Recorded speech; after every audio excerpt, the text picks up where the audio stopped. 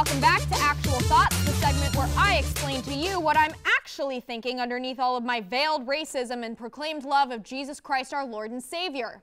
First off, I actually believe that although black males are 6 times more likely to go to jail than their white counterparts, institutional racism does not exist. These disparities are caused solely by the black community being more criminal than whites. Wake up, America.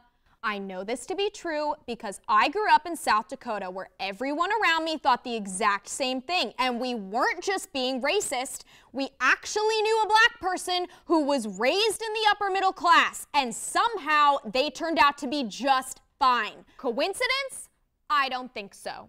Also, can I just say, fuck you, Beyonce, your husband used to be a drug dealer.